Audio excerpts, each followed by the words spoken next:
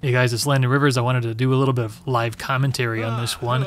This is using a new AI break for Marcus that Akeryl in the community discovered.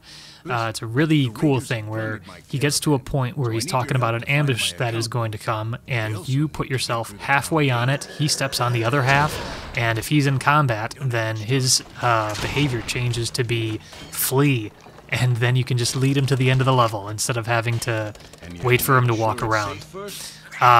So you'll see that happen in a bit, but you'll see the very beginning was really simplified. I can just sit around, kill a couple guys in the beginning, that's all I need to worry about.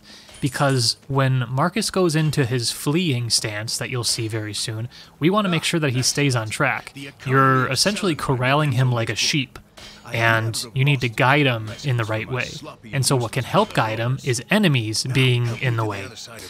You might at some point need to kill some enemies because guys will stand still if there's too many guys pursuing you. Here's the break right here. You wait for him to go up and then interpose right in the center.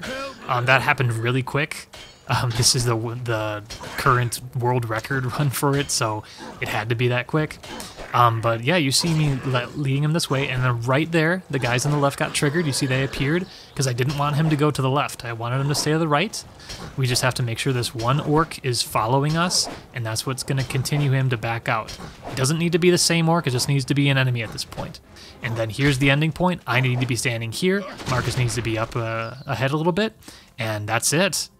The level's over. That is the AI break with Marcus.